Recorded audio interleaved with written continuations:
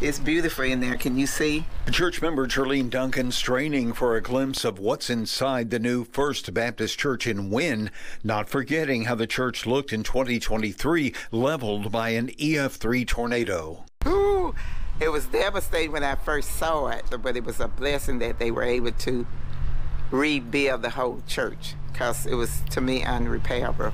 At that time, it was impossible to distinguish the house of worship from the rubble of other homes and businesses. Extremely amazed because a place you had just been there the previous Sunday having worship, and then all of a sudden in that quick time frame, the entire church fellowship hall all was destroyed.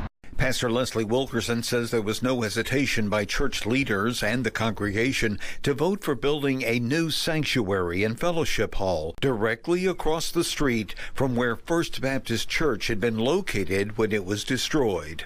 We have much more room to handle the demand and the need of the community, so we're looking forward to filling definitely the square footage with new people, new souls devoted to the things of God. A great need, he says, in the neighborhood surrounding First Baptist, the church sitting very near to where a mass shooting at a block party in April left one man dead and nearly a dozen injured. Some of the members of our church, they were affected by the shooting with family members that were victims of it.